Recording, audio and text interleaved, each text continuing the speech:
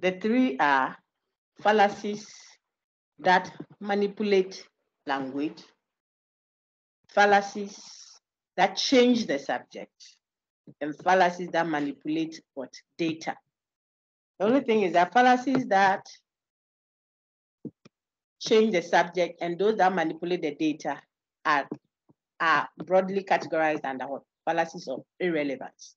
But for your purposes, just learn the raw categorizations. The fallacies that manipulate language, those that change the subject, and those that manipulate data. Please continue, my lady.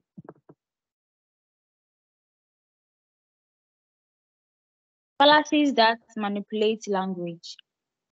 Equivocation. Using different meaning of one word in the same context, as though they mean the same, without notice to your audience. Example. I don't see why women are always complaining that they do not enjoy the same freedom as men do. It is a free country. So what's the problem? Everyone in Ghana here is free to do what they like. Very good. We saw this already. I don't need to comment on it. I told you when we're doing it in topic 3. I've introduced you to it in topic 1, but then in topic 3, when we're discussing vagueness, equivocation, ambiguity, I touched on this. So you know equivocation. What word is the speaker equivocating on?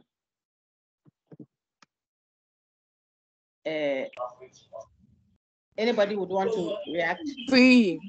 Free, very good. It's equivocating on free. Yes, that's correct. I saw some example be somewhere. Someone says, Amy is madly in love.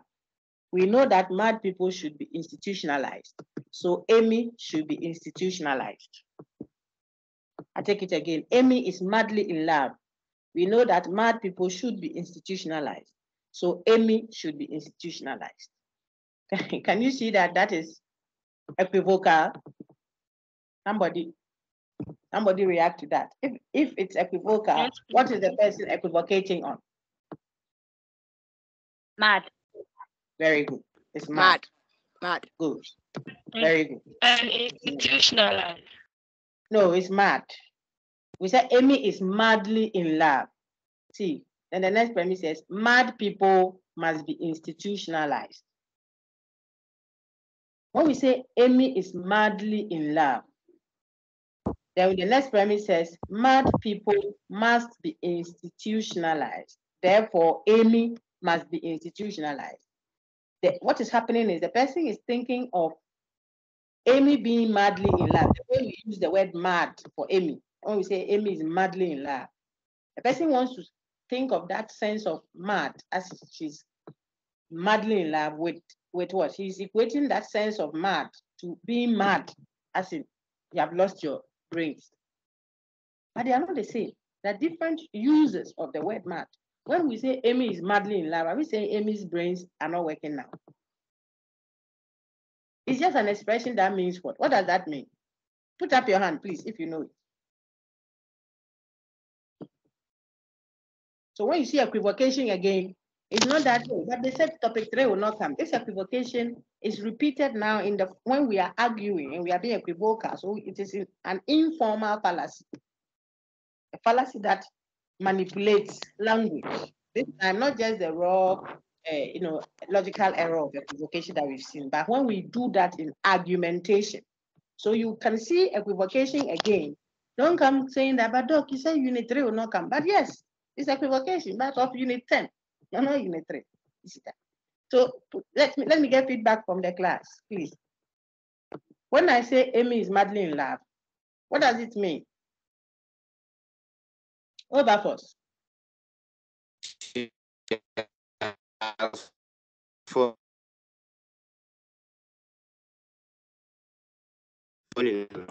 Anybody?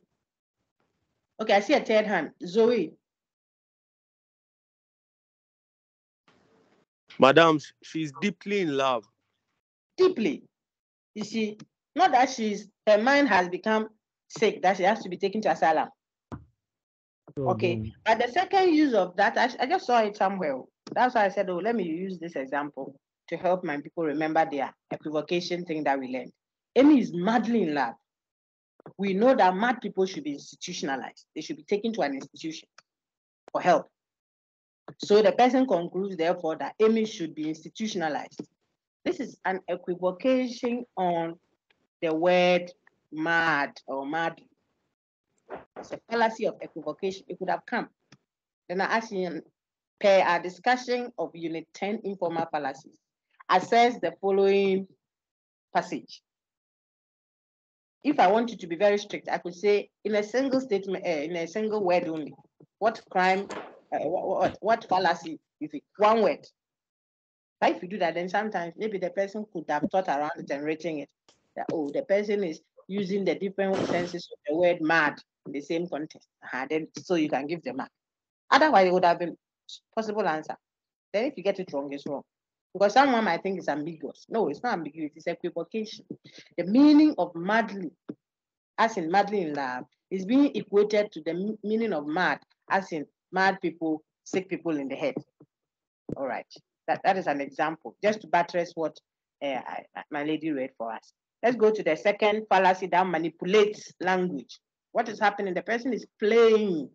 Manipulating means he's playing on the use of that word. He's manipulating the language, the word. Okay, equivocation.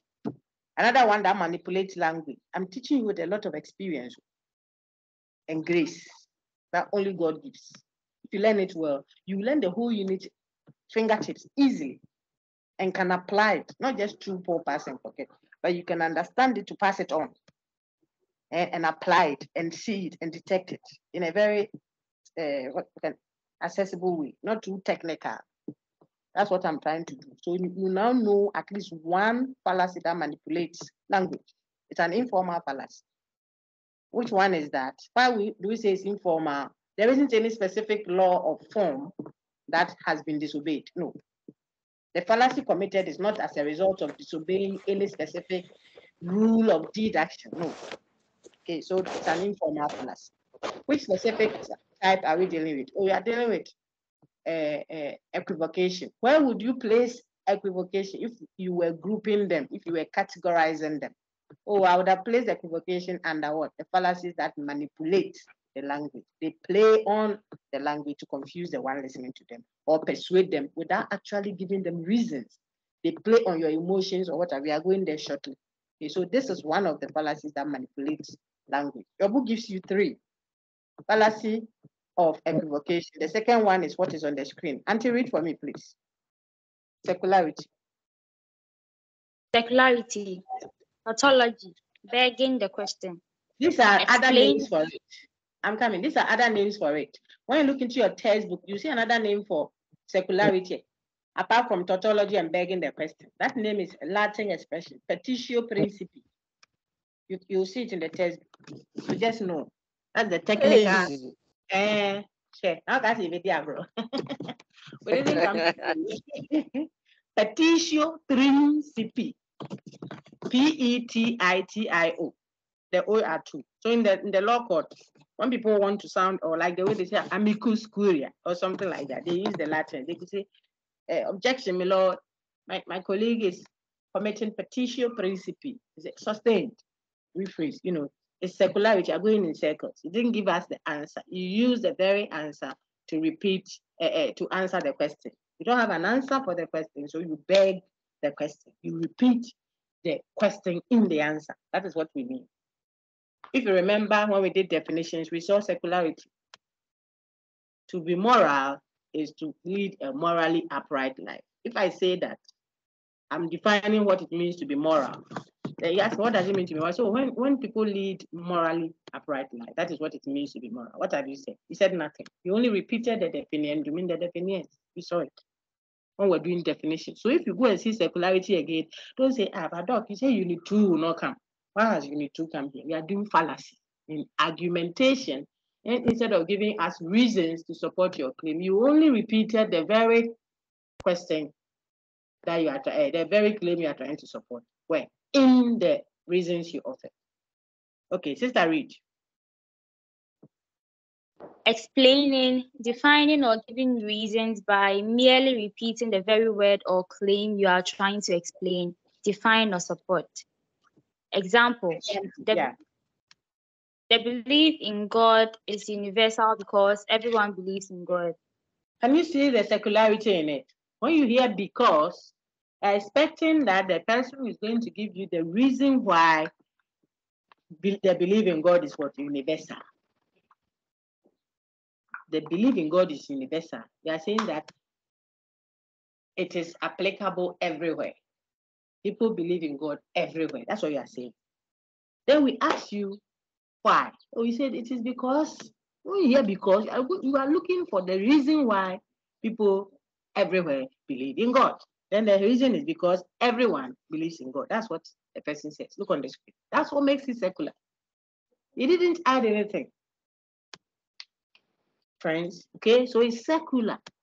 It's just like saying he is famous because he is well known.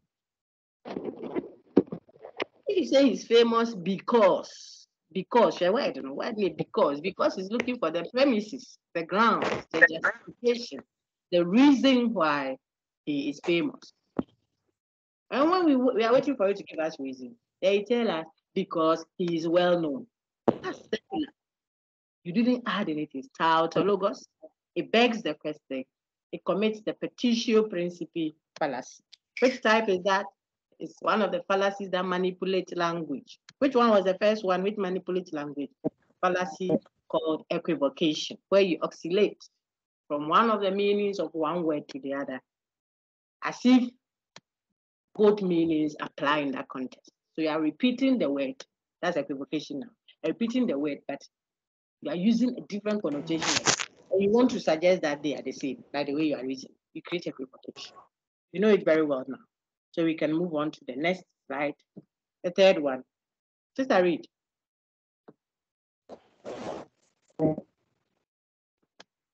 Pseudo-precision. Pseudo-precision. Pretending to be precise. You remember the word pseudo? We saw pseudo when we did Unit 7, pseudo-scientific statement. When we did Unit 7, pseudo-scientific statement, we saw the word pseudo. So pseudo means pretending, pretext. Pseudo-precision then means pretending to be precise. That suggests that the argument, the person is manipulating language in a way that will portray a certain sense of what? Precision, which cannot be because of the nature of the concept you are using. You are dealing with a concept that is not precise already. So you're pretending to be precise. It's just a manipulation of the language, a manipulating language. It has another name, mathematical mystification. You mystify us. What do you believe in?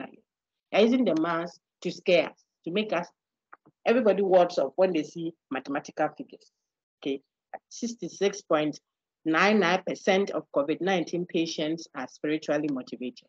As soon as you see 96% of this, everybody shuts up because it suggests a certain kind of precision, exactness, definiteness. But our concern is that look at what we are trying to ground, spiritual motivation. It is a vague concept. Remember vagueness. It can be, how can you clearly specify and define spiritual motivation? How? How can you do that? You see that it is not a straightforward matter. So if you come and say that 98.65% of COVID-19 patients are spiritually motivated, and you want us to think that, let me the UGRC test.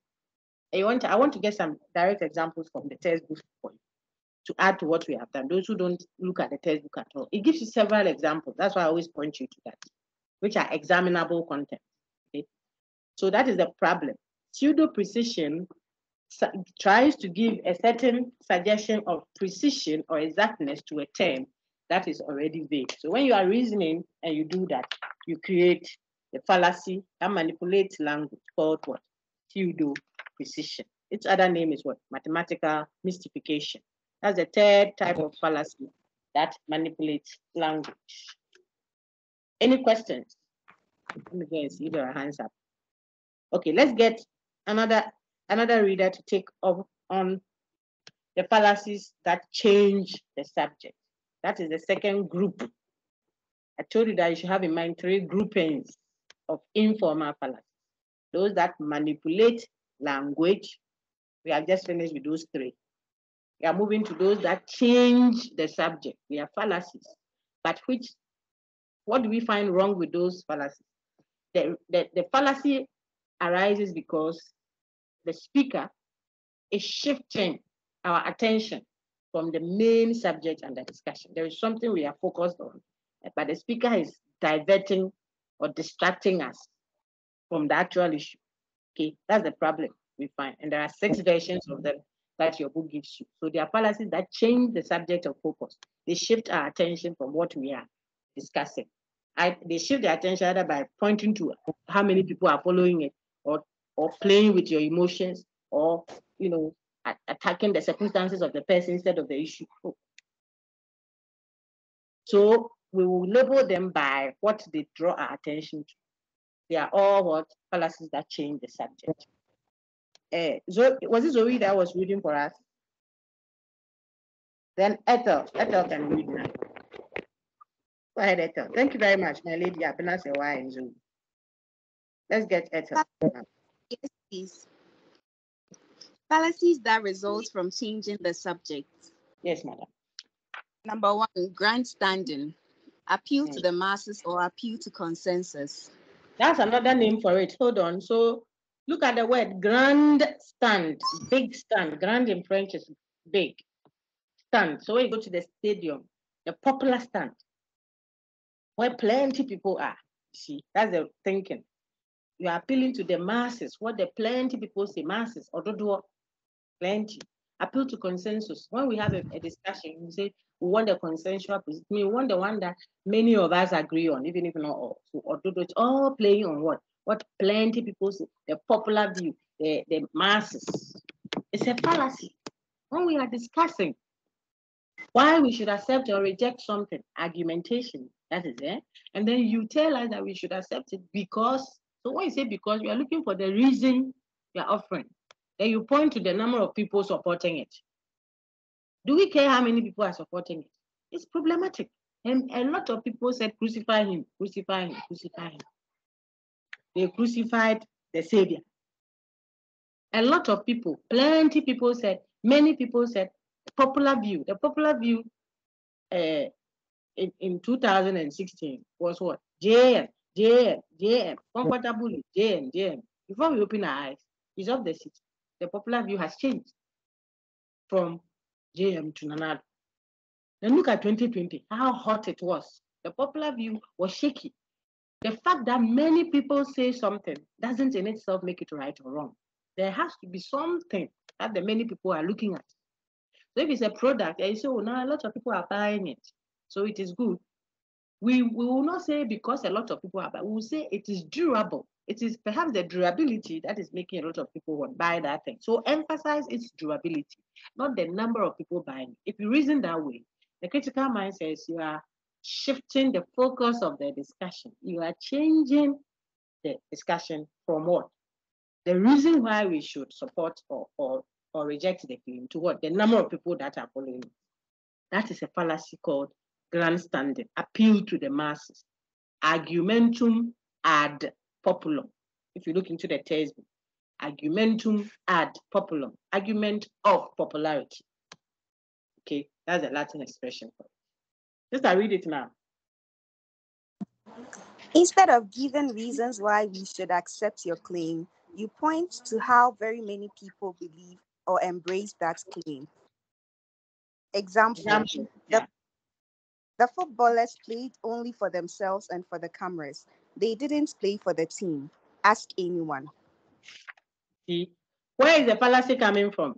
What is making us detect the fallacy of appeal to the masses? Keep your hand up if you want to try it. What in that passage creates the fallacy that we call appeal to the masses? Isaac Egan.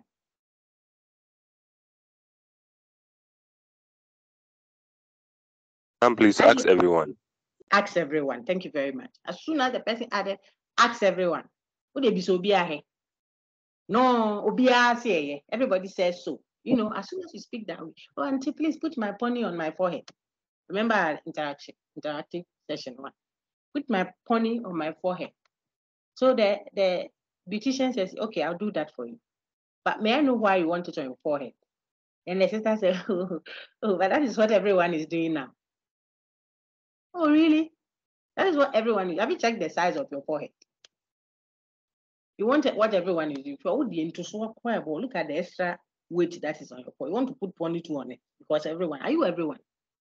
Oh, I'm a Legon girl. A Legon girl. Hey, that's what everyone at Legon does. I mean, if you're a Legonite, your wedding there has to be 2 buffet or buffet, 3 of them at limousine, and it's everyone. The guy you are going to do the wedding with, his salary is 366 Ghana cedis, 10 pesos. Transport count, credit, and tithes. You say everyone. When you appeal to the masses, you don't reason properly. That's a problem we have. You have to give us the reason why you're doing the thing. If it coincides with what everyone is doing, no problem. But don't say because everyone says so, or many people said so, or that is what is in book, or this. It is problematic. It changes the subject. It's a fallacy. It's a fallacy. Okay, I think that is well sunk in. If you study it well, you don't have to come and revise this unit again. That is what I'm trying to do because you are writing very early. I think I'm hearing that it's 10th or so. If you don't get anything, 10th. Today is already 3rd May. So perhaps a week from today. Has anybody seen the provisional timetable yet? Yes, madam, please. It's 11th. Is it 10th? It's 11th. 11th, okay. It's likely you will do it 2 days. I'm not sure you all can do it in a day. I doubt. Maybe it's 1 day, all the better for us.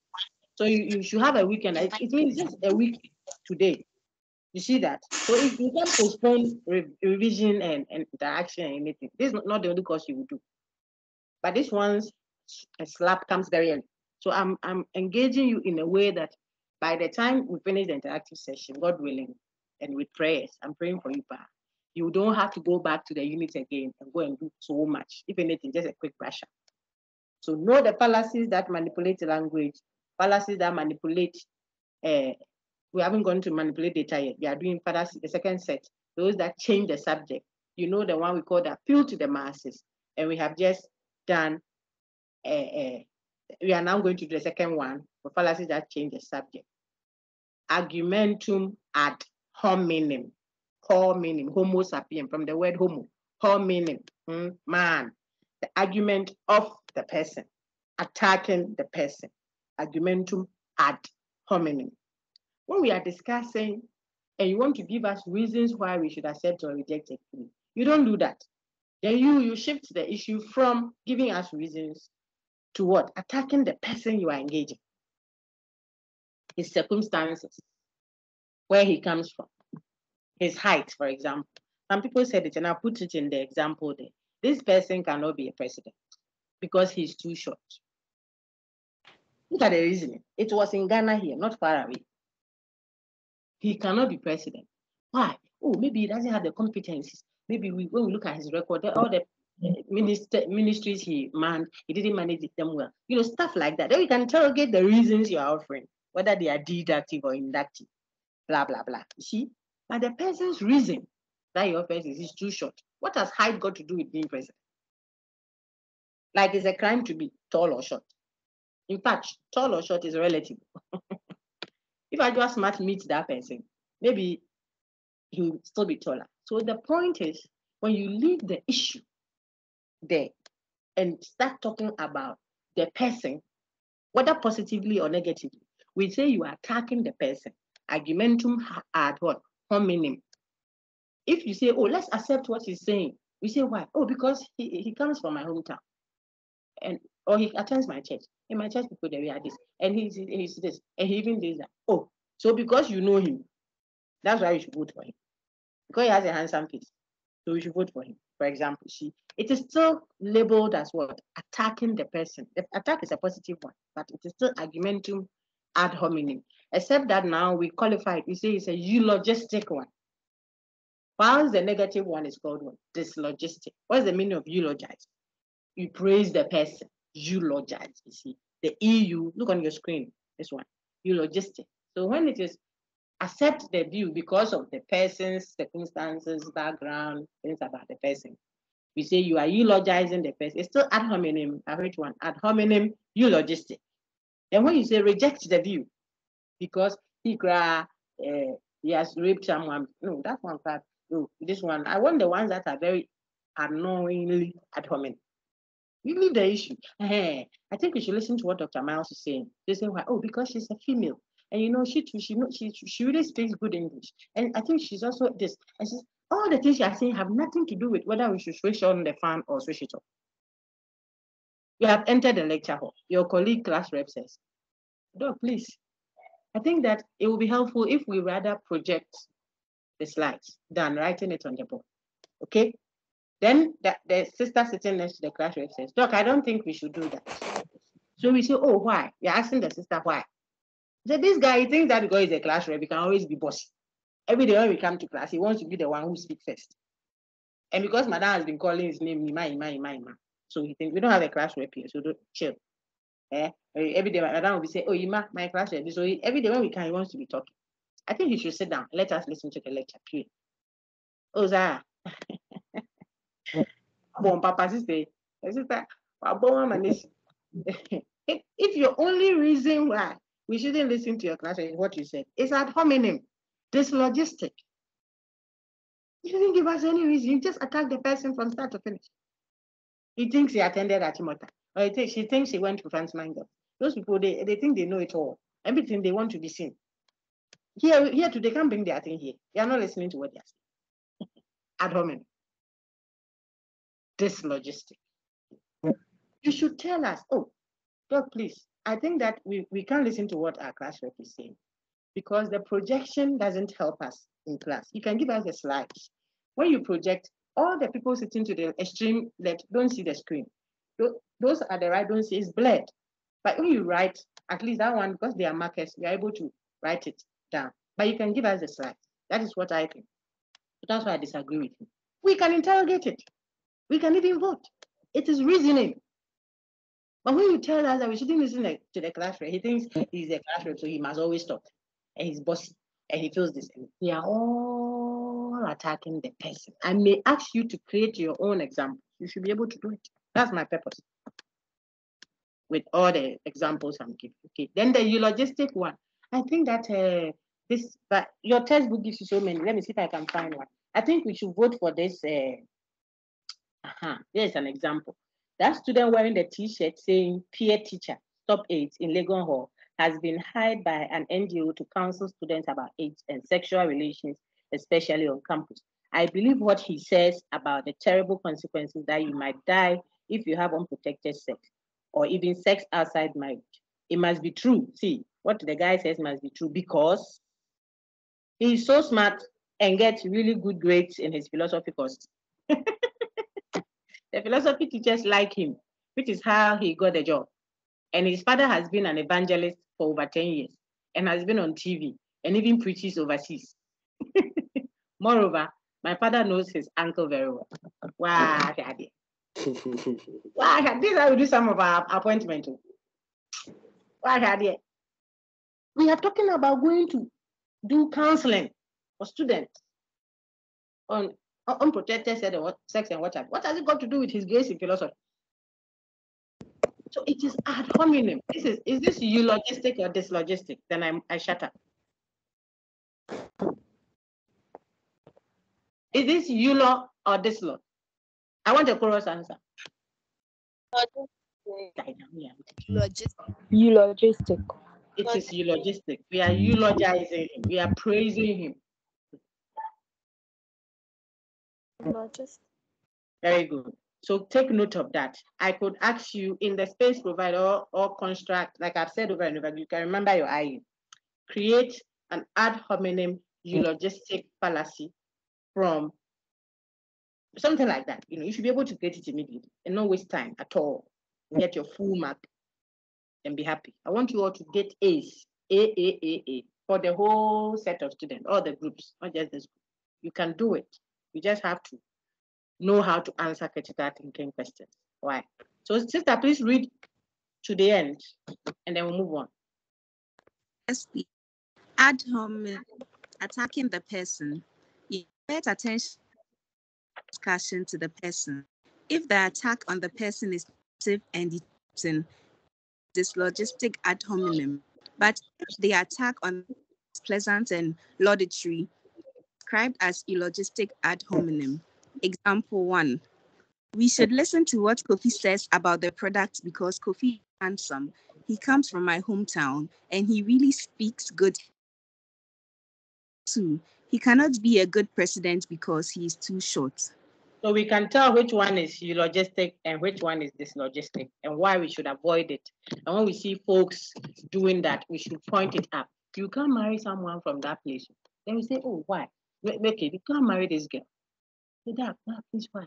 Say, oh. But this doesn't she come from so and so place? These people that did this and this and this and this. So her circumstances mean that. What about her herself? Or what about he himself? You see, so you can't use things about people that are not connected to the discussion you're having to either accept or reject a claim. When you do that, we say you are shifting our attention from the focus of the subject to something else. The third one, appeal to illegitimate authority, not an authority that is a legitimate one. You see, an authority is an expert, boss of the area. But when you are appealing to a boss, someone who knows stuff, yes, but not stuff about the issue being discussed, we have a problem with you. We will criticize you for being what? For committing the fallacy of what? Illegitimate, appeal to illegitimate authority. Lewin, Ghana's Lewin, we all know that he will make you laugh. He is a comedian of a kind, an actor. But I don't think that when we are talking COVID-19 health issue, whether to import more vaccines or not, he is an authority to consult. So if you go and say, for example, that the COVID-19 vaccine we currently have is not a good one, and I ask you, why do you say so? I say, oh, even Lewin said so. You are appealing to an authority, yes, but not a legitimate authority for the discussion in question. We will criticize you for that. The thing is, even if you appeal to authority, we have an issue because the authority could be wrong.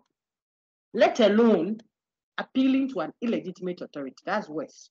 So in the past, if some of you would see the paint advert, Delozi, paint mu paint, by Bukom Banku. Bukom Banku is an expert in boxing. If somebody is taking your husband or your wife and you want to know how to beat the person up, and he says that, look, what no malachlene can mole hit the what's the name of it? You know, he can tell you if you want to hit the person, give him the blow to the side of the head. Yeah, he's an expert there. He's an expert in boxing. He can give you information on how to weaken an arm robber, for example, who comes into your room and you have to hit him at the place that will let him fall face flat. He can be an expert there. But not when we are talking paint. You see, you are appealing to the wrong authority. You need to, okay? If you want to know someone who can get drunk, so you are advertising an alcoholic beverage, a local one that makes people drunk. You want to get someone who drinks to tell you that. Go for it. Of course, we know that maybe he doesn't even drink in real life, but a personality that is portrayed like that, or both, so he can tell that this one is smooth and this one is rough and this one is correct one. You are appealing to an authority. If you go and take this designer brother and he says that, oh yes, Castle, then there is smooth or whatever. It doesn't appeal to our this thing. It's an illegitimate appeal to authority. That is the whole point. If you get those practical examples I gave you. So you see the advert. I like the paint one, for example. I like the Azar. Nowadays I don't see it often. Azar number one. The person who is doing the narration, then the views they show. Of course, when I say I like it, it doesn't mean it is a better product than the other. I'm just showing how gullible our society, especially Ghanaian society is. They play on our weaknesses. That is why they will use the expert that you like, you follow, to advertise something that is not an expert in, and people will buy. They will not look at who the quality of the product. They are looking at who is who is portraying or advertising the product. That's all. But if we had some people that would really question stuff, then you would want to know that the person that you are appealing to is an expert. So the Azar one, you see that we say Azar, number one. Then the painter will say, I have been painting since this. I painted the church in my hometown from that time to this and to that, from generation to generation. And this, he's trying to give you reason why you should believe him. But the other one there is trying to show you that, well, you lost painting. And the person standing there is a star. He has plenty of people following him for boxing and for making us happy. He's laughing things and all that. And that's the reason why you go and buy the paint. Not really because he knows paint as an expert. That is what appeal to illegitimate authority. Please read through for me. Thank you, Melody.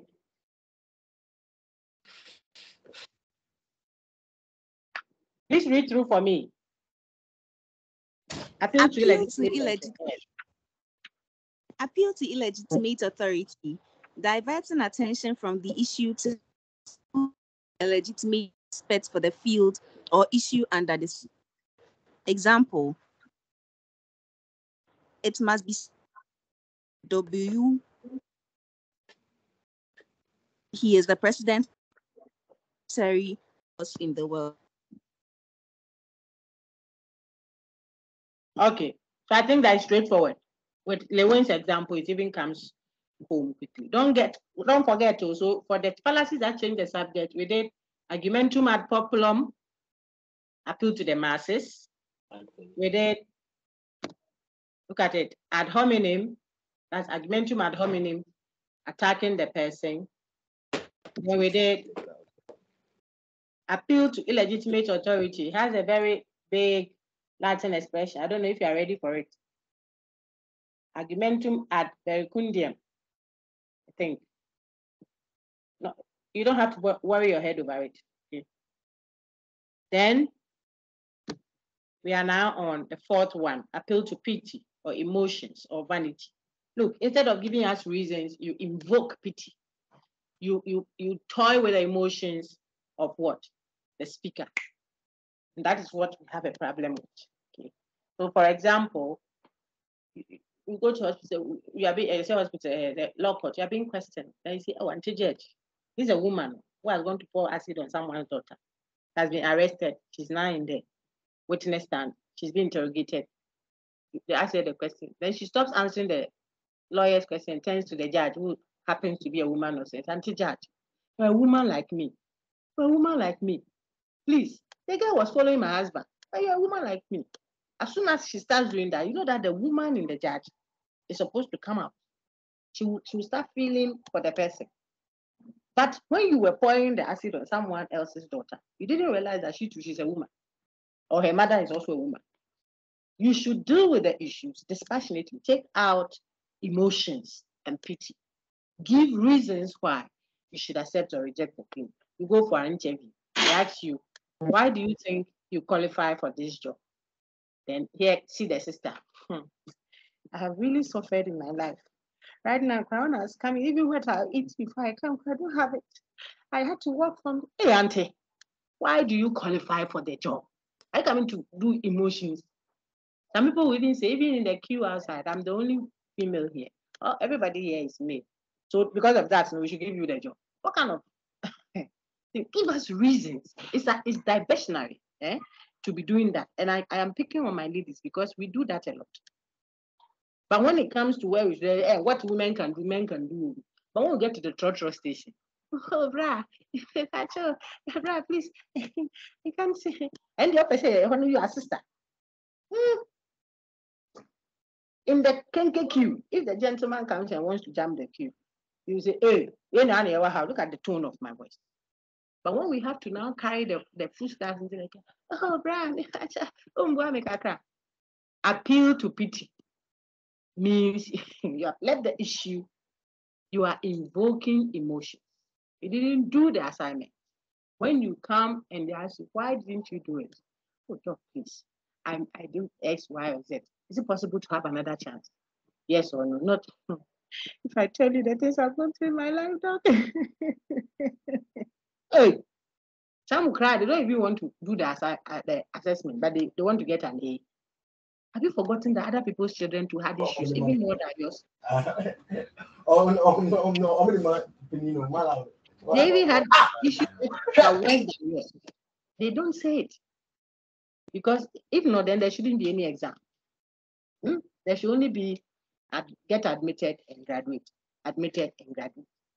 But there are exams for a reason. People come to school, they walk from wherever they are, they close lecture, they go and do a pump fuel to get something small. In the evening, they do night security at banks or some places. Daytime, they sleep 2 hours. The daytime, they are back to school. We don't know because when they come, they are wearing their long borrowed Brazilian hair that they've been wearing since 3 months ago. But you don't know. People just know how to manage what they have and make it clean and neat and are content. So people should stop invoking pity, emotion, and what have you, and reason. Okay, so I have 60 Ghana cities and I have 3 weeks to go. Can I just keep myself and avoid going to do another Brazilian? Can I just quickly manage the cornrow for the next 3 weeks and keep the 30 cities for my transport to and from school so that I don't have to do, so when you are reasoning, you find opportunities. Not when you are always pitying yourself and trying to invoke shame in others. Okay, I think I have elaborated enough. So see the example there. A young boy tells the judge, after killing both of his own parents, this doesn't look like Africa. Look at what he says. Please have mercy on me because I am an orphan. Can you see what is happening there? You are an orphan. Who made you an orphan? After you have killed both of them, you say,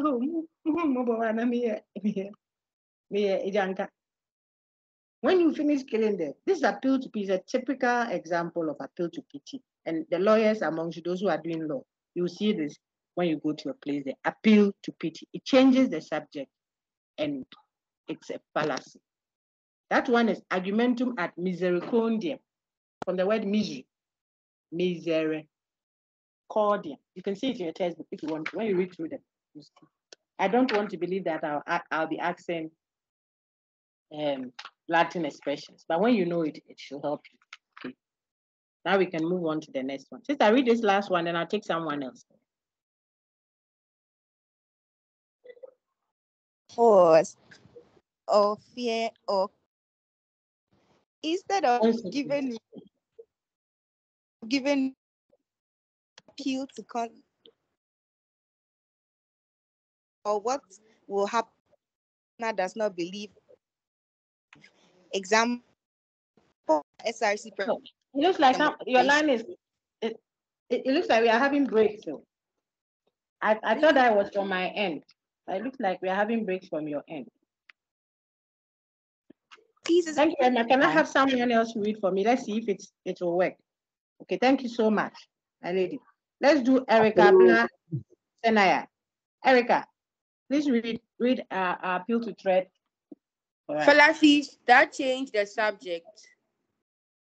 5. Appeal to force, threat or fear or consequences. Instead of giving reasons, you appeal to consequences or what will happen if the listener does not believe or accept what you believe. Example, you should support our SRC president on this demonstration. Otherwise, people will take you for a coward.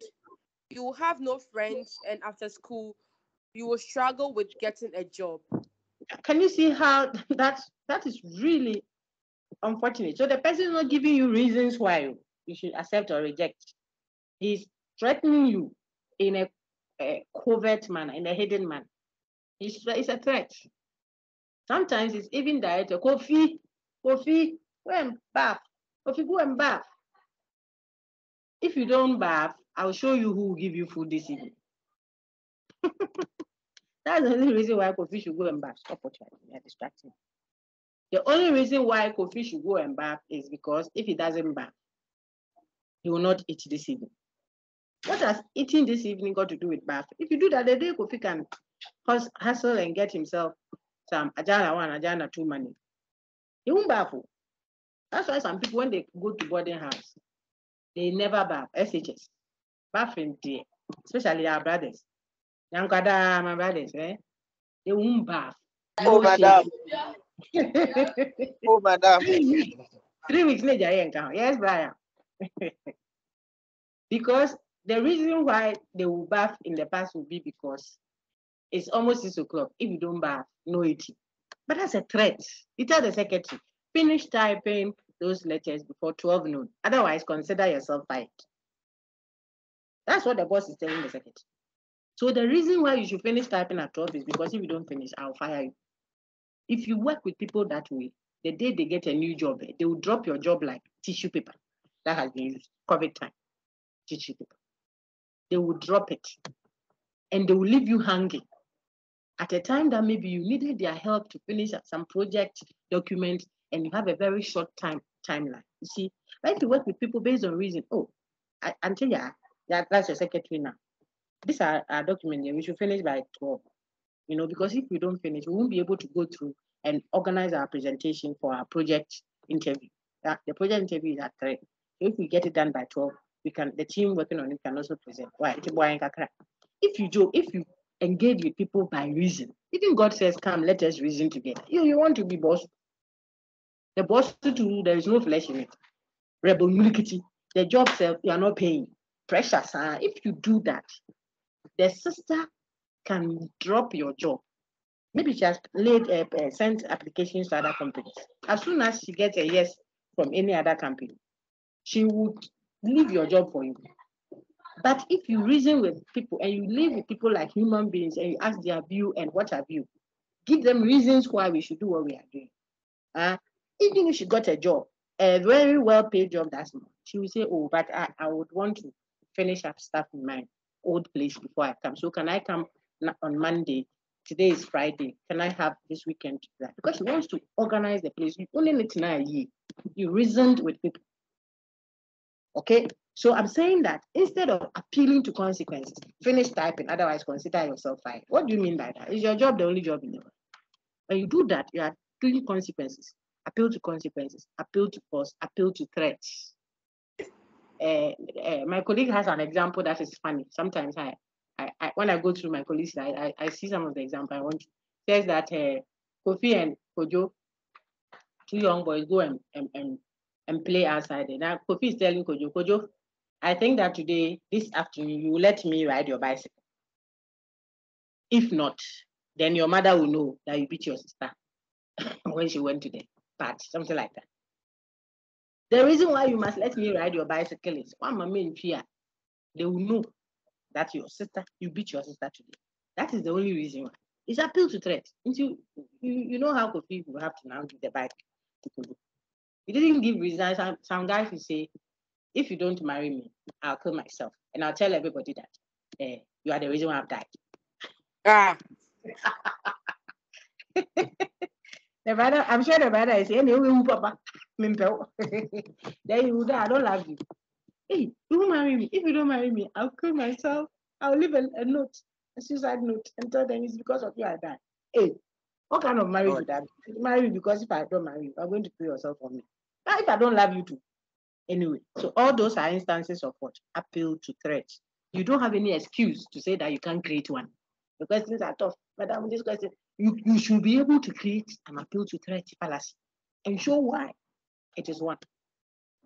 You should be able to detect one if there is a passage there and it is committing an informal fallacy. These are not technical. You should be able to see as a critical thing. That's how you are wrapping up our course.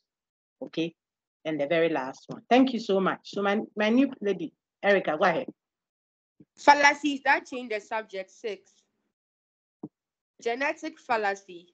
Very good. Do you remember that we saw this? We have seen genetic fallacy when we did causal reasoning, if you remember. When we did causal fallacy, post hoc ergo propter hoc. When we did confusing cause with effect, confusing a correlation for causal connection. The third one is ignoring or overlooking a common underlying cause. Then the fifth one I gave is genetic fallacy. It's still a causal fallacy. Why? Because the reasoning is about the cause, where it came from, the antecedent of of the effect. So it's a causal fallacy that finds itself also under informal fallacy. Okay, sister, please read. Accepting or rejecting a claim just because of its source, its genesis. Example: the new undergraduate system is a copy of the American university system, so it must be an improvement over what we had before. Very good. Now, if you saw, there was another example also from my friend's slide that said, I don't think we should be wearing rings because wearing of rings was originally a sign of what slavery, for example.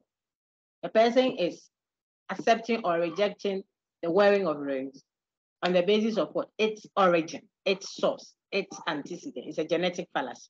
Okay, simply that. No hassle about it. So here to accept or reject something, here they say we should accept it because it came from a certain place, America. Just that. That's a genetic fallacy. All right. So we are going to the third group of informal fallacies, according to your test. Madam. Yes, Auntie. The question is. Please, I wanted to. Yes, please. Go ahead. Sorry.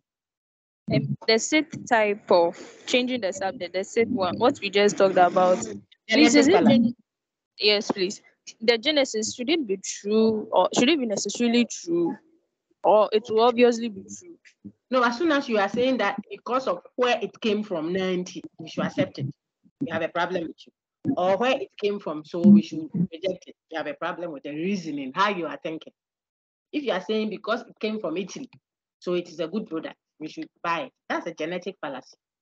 It could come from Italy and not be good. It could come from Italy and be good. So don't tell us that it is good because it came from Italy. Tell us it is good because it has nutrients inside. Look at this one. They did it well. If it's a shoe, tell us, look at the leather. It takes long for it to wear off. Tell us those ones. Don't distract our attention by pointing to where it came from, the source. This is our problem. The critical thing. Then some too say, hey, this one, the Ghana Kente, correct one, Ghanaian Kente. Let me see. We used, you say Ghanaian Kente, so what? So it is good. What is a Ghanaian Kente is we are pointing to the source. We are saying that tell us that we used good yarns. If you say the good yarns from Ghana, that you are not distracting us now. You are pointing to the quality. You are giving us reasons. But if you are telling us, oh, this one is China good, so it's not good. It's a fallacy, genetic fallacy, because there can be things from China that are good. All right. So I don't know if that helps you. Oh, okay, madam. Madam, please, I also wanted to ask about the illegitimate, that one. Appeal to authority. Yes, please. Should it be yes, I wanted to ask that should it be necessarily like not somebody who is of the right person, not a legitimate person that we know that yes, if the person is an authority, an expert, a known figure, okay, we don't have a problem with that. But he's an expert in another field. Maybe he's what example can I give? He's an actor, so he knows acting. We respect him for acting. But what we are talking about is not acting. We're talking about health, GDP, for example. Then the actor is saying that our inflation must be reduced to this. A bank exchange rate must be reduced to 40%. Are you an expert in banking? So when you the one speaking, you appeal to someone who is not an authority. You say, oh, this is our COVID-19 vaccine that they are importing. They say we have to stop importing it because they don't do anything to our health. Then I ask you, why should we accept what you are saying? You say, oh, because Lewin said it. Okay, Ghana Lewin. Lewin said this COVID-19 vaccines, they don't really add anything to our health situation. So we should stop importing. So you, the one arguing, your justification, the grounds you are offering is what Lewin said. We love Lewin, we may appreciate him, we may value him, but not in health issues. He's not a health expert. He's an actor. He's maybe an entrepreneur of a kind also. Okay, but he's not a health expert to be talking about whether or not we should accept COVID-19. So if you, the one speaking, you are appealing to Lewin to support the claim you are making, which claim about health, then we say you are appealing to an illegitimate courage. So that's the point. I think it's clear now. Yes, please. All right. Read the textbook to Kakrawai. Let's see if it. We are doing the third set. And Erica, can you quickly continue reading it for us? Informal fallacies. Yes, fallacies madam. that results from manipulation of data. 1. Hasty generalization. Take note of this name, generalizing in a haste. You are in a hurry to generalize. So you have some data. Data here means what? Evidence. The premises. So this fallacy, this new set of fallacies we are dealing with, they manipulate the data. They play on the evidence available. It's not the language. They're not playing on the language, but the evidence. You have some evidence. You have some data. You have some premises. But it cannot do what you want the conclusion. In other words, it cannot support the conclusion you are drawing. You are manipulating that data. That is the nature of this reasoning. So which one do we call hasty generalization? Remember enumerative induction, unit 5. Then we brought it to unit 7. You get instances of particular metals that expanded when heated. So you draw a conclusion, therefore, that all metals expand when heated. You could commit hasty generalization if you argue that way. From few instances, friends, you generalize about the whole. So Yaya is a lady, she cheated. Adjoa is a lady, she cheated. Mansa is also a lady, she cheated. Therefore, you conclude that all ladies cheat. You have concluded in a haste. Oh, pentem ebuaten. You were in a hurry to draw a conclusion from the few insufficient evidence you had at your disposal.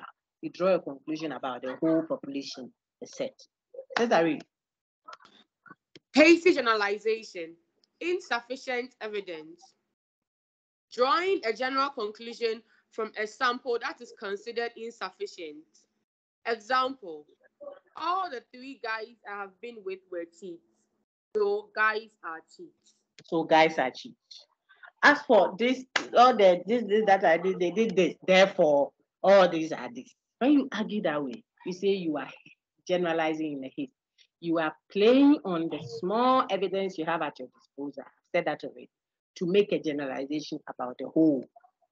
Very good. Now, sometimes when you may be committing hasty generalization, but you are emphasizing something which is misplaced in your premises. This one is a little technical, so listen to me well. It is like hasty generalization. It's still playing on what? The evidence. But here, it is a misplaced vividness. You are being vivid. You are being emphatic about something. But that thing you are being emphatic on shifts a little from what your premises are about. You are making a certain conclusion. But the premises you are offering to draw that conclusion is misplaced, has shifted. You are talking about something else and drawing conclusion about some other thing. That's why we labeled it under fallacies of irrelevance. What you are saying is not relevant to what we are discussing. And that's why fallacies that change the subject were also placed under that category, that they are fallacies of relevance. It means the premises you are offering, the supposed premises, are irrelevant to the discussion. That many people support something is irrelevant to the conclusion we are drawing. Okay. The same with this set of fallacies also. You are shifting attention. So what you are saying is not relevant to the conclusion you are drawing. Not just insufficient, but it's also not about the conclusion you are drawing. It's a misplaced emphasis you are laying. Okay. This is one example. I'll find 1 or 2 others from the textbook for you. So, Sister Reed, it's quite tiny, so if you can't see, I can read it for you. Misplaced vividness. Deflection of attention by focusing too much on a particularly sensational and provocative instance, which is irrelevant to the matter being discussed to support your claim. Sometimes this fallacy is also considered a fallacy of insufficient evidence. Very good. Example. Why are women always complaining about economic inequality? There is plenty of economic equality. The former Prime Minister of the UK was a woman. The former head of the biochemistry department at Legon was a woman, and so was the former and current pro-vice chancellors. Also, the former president of Liberia, current vice president of the USA, and current chief of staff of Ghana. So there really is no economic inequality between men and women. The problem is just a figment of the average woman's jealous imagination. The fact that all these women occupy big positions does not address the actual issue about economic inequality between men and women. Not only is the evidence insufficient, but these examples are also irrelevant to the issue of economic inequality, and the emphasis in the example is misplaced. It's misplaced. It's extremely emotional. Okay, let's give one other example. That this is directly from your textbook. I didn't add or subtract anything. There's another example there. I saw one of my friends dying of AIDS, and at first he refused treatment because he was afraid of what people would think. For his whole life, he never saw a conventional doctor nor went to a clinic. Finally, he went into hospital and stayed there for the first time, where he was given antiretrovirals for 1 week. And then after some weeks, he started to feel better while under hospital care. Then after 4 weeks, he died. So, see the conclusion. From that one instance, which was traumatic and sensational, and it wasn't too pleasant. From that one unpleasant, traumatic, sensational example, there comes the person's conclusion. So clearly, the antiretrovirals should be prescribed to everyone all over Africa who has AIDS. You see, so it's like hasty generalization. From one instance, you are drawing a conclusion about the whole. However, that conclusion you are drawing is misplaced. One example said, whenever I jogged around, I saw some people playing tennis, and one of them fell and broke his leg. And since then, he has never walked. So that is why it is. I have always said, as for tennis party, no one should play some. You see that kind of way of reasoning. What happened? Traumatic, not pleasant. It's just one instance, and it might not even be connected to the playing of tennis per se. It is an accident that occurred, one or two. The person will conclude that. So it is really, really dangerous to play tennis, and that is why I would rather prefer sports that don't involve tennis. It is insufficient evidence based on which you are drawing a conclusion. Not just that, it would have qualified to be what? Hasty generalization. But it goes further. It is sensational. You see, because that evidence you are drawing a conclusion from was traumatic, sensational, not pleasant. So you generalize from such a misplaced, vivid conclusion. You just know that it looks like a hasty generalization, but it is not exactly that. Because this one play, how do I even do it without sounding too technical?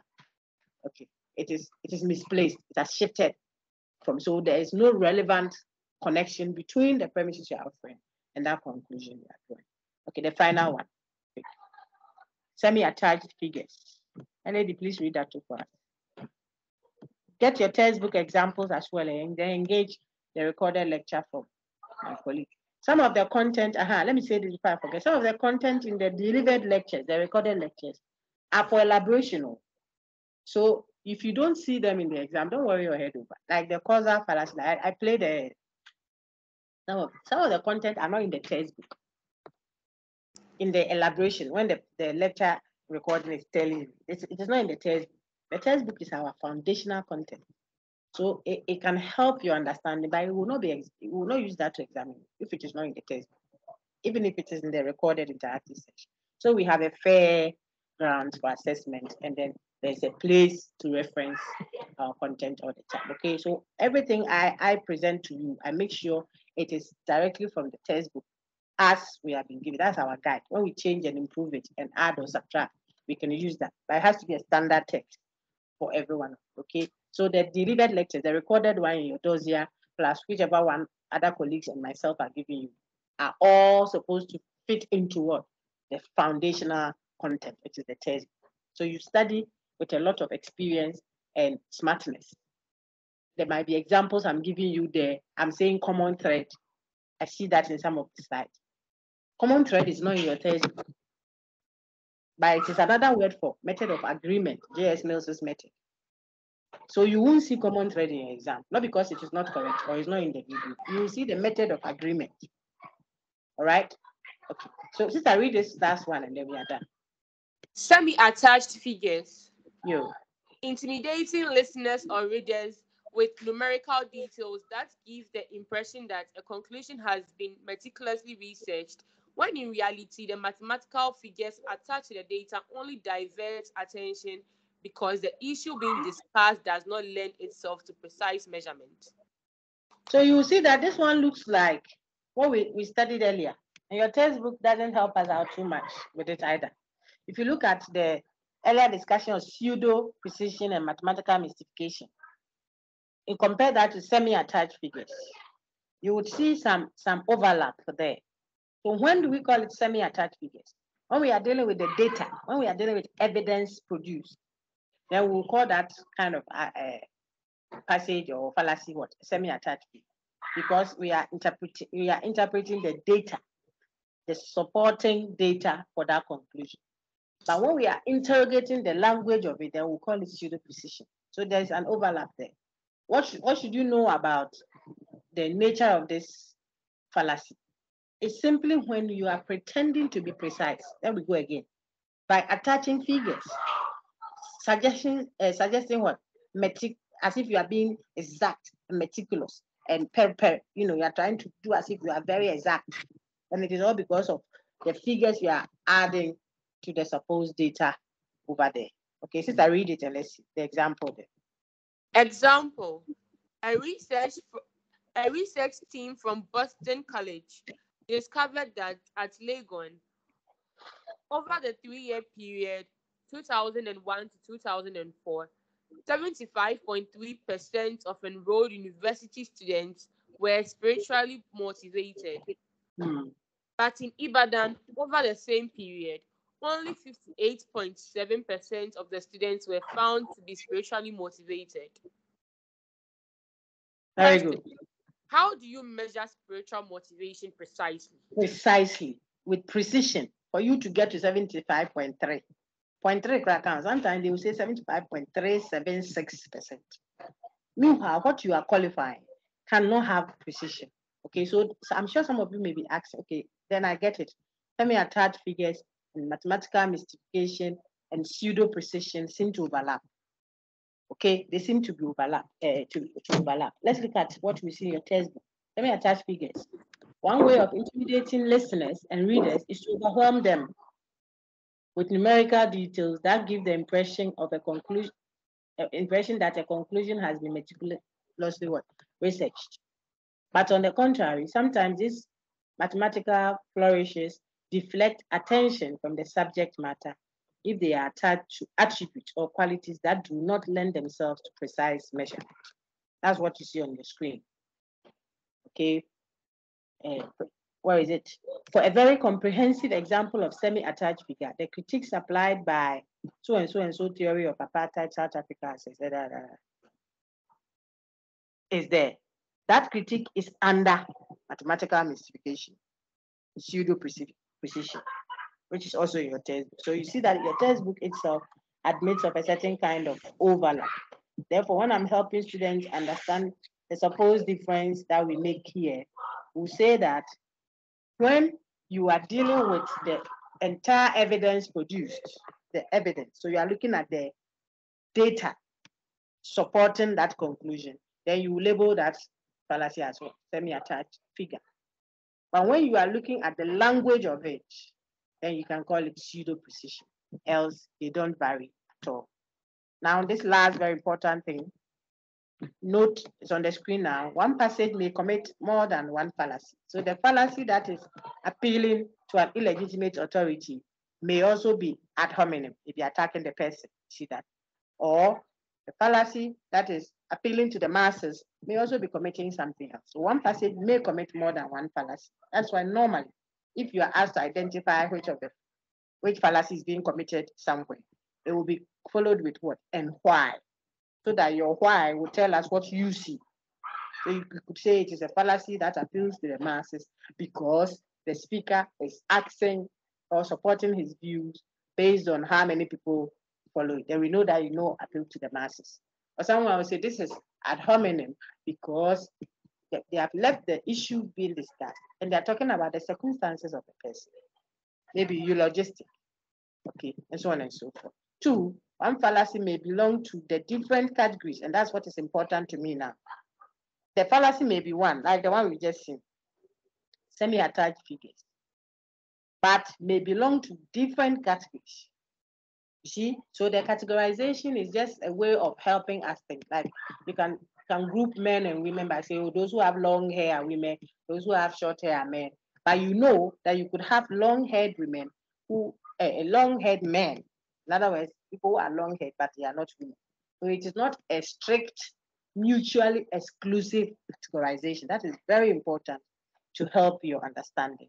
The point is to know the fallacy itself, not necessarily which category it belongs to, because it could belong to more than one. That settles it for most of you now. Then the last one, more examples are available in the textbook. Study them. Why? So that it will help you understand it. Any questions? We are done. Thank you very much, Erica, and all those who read for me. I'm ready to take any questions you may have. Sarah, I guess you want to read for me. Erica, is that what? Madam, please, between the hasty generalization and then enumerative induction. Enumerative induction is a type of induction, which if you do, could create a hasty generalization fallacy. Okay, so one leads to the other.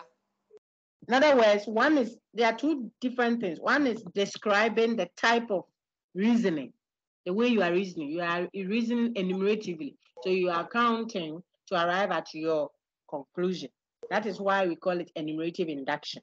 Now, if you do enumerative induction, you may generalize in a haste. Unless maybe you had 200 million instances based on which you drew your conclusion, then we cannot say you have committed hasty generalization. You see that? Okay. But if you do enumerative induction, you don't do it well, you don't have enough evidence, and based on that, you went generalize. We could criticize you for what? Committing hasty generalization. Yeah. Let me take Joseph. Joseph Eshen. If it's a question, your hand is up, Joseph. So ask your question, please. Yeah, Joseph. Joseph Aloysius. I don't know if I pronounced your name well. Joseph Eshen Aloysius. Unmute your mic and ask your question, please. Okay, Erica, are you sorted now? Your hand is still up. Okay, let's take Sairam Akusa.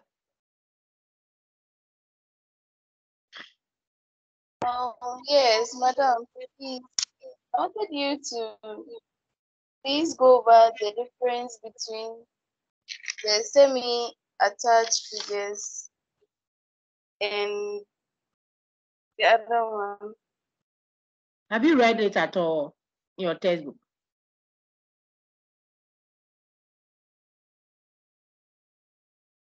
Oh, I can't hear you. Have you read it, Sarah? Yes, madam. Have you read it? Yes, please. I don't like it when students lie. And have you read it? Like before this lecture. My sister, have you read it? No, please. Engage it. If you read it and you still have a question, send me a message. I will help you out. Okay. This thing has been recorded too.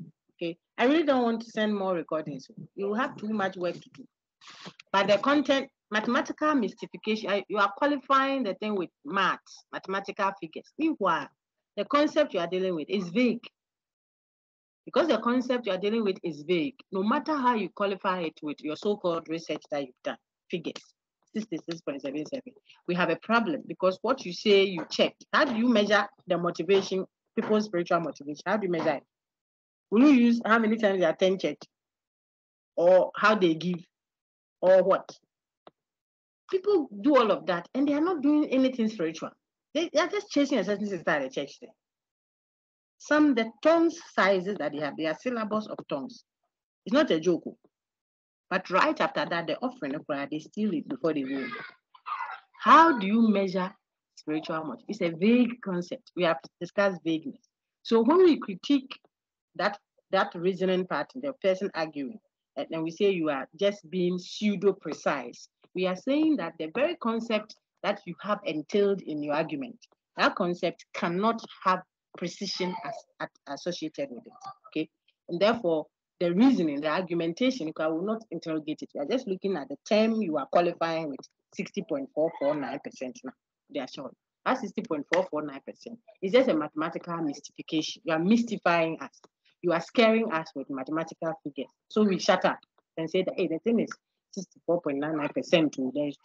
But you are not being precise because the concept you are dealing with cannot be precise. That is mathematical mystification, also called pseudo-precision.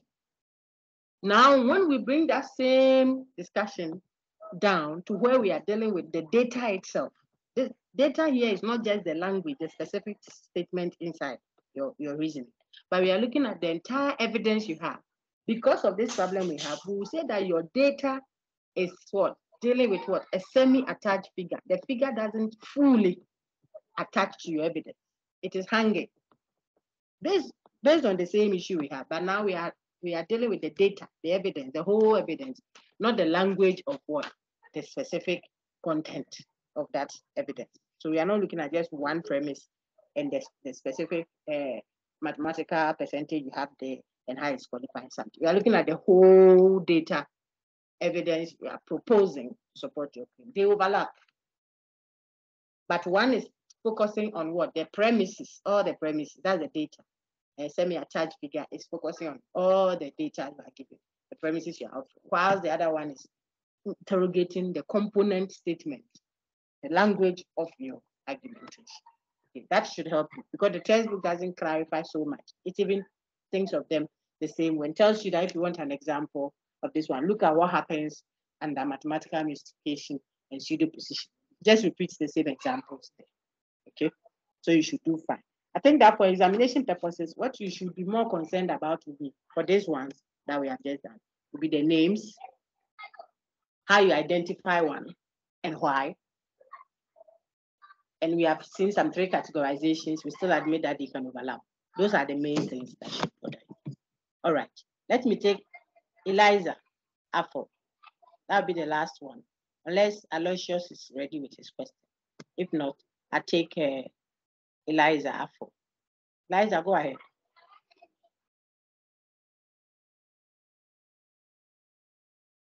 Eliza, go ahead, please. You're muted.